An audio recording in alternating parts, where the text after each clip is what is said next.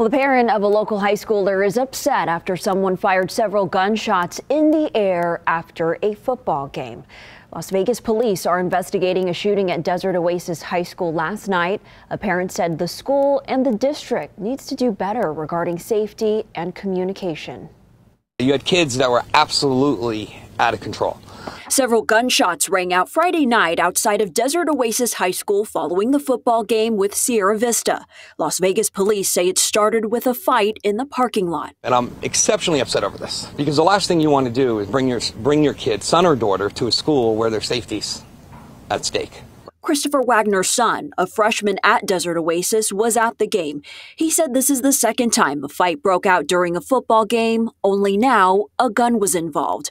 According to police, no one was injured when shots were fired in the air, but Wagner said there was no communication with parents.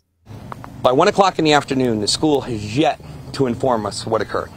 On Saturday afternoon, Wagner sent the principal of Desert Oasis High School an email wanting information on what happened. Then, a mass email was sent out to all parents 45 minutes later. It stated, "Last night, we had a situation where individuals were involved in an altercation after the football game. At some point, shots were fired in the air. Fortunately, no one was injured. Police are investigating." Wagner said the incident happened during the game. Regardless, he won't be letting his son attend further football games. He said fights will break out, but not like this. It's going to happen with teenage kids. But brawls where pepper spray, where the school district police can't get you under control and then shots fired, that's a complete different level.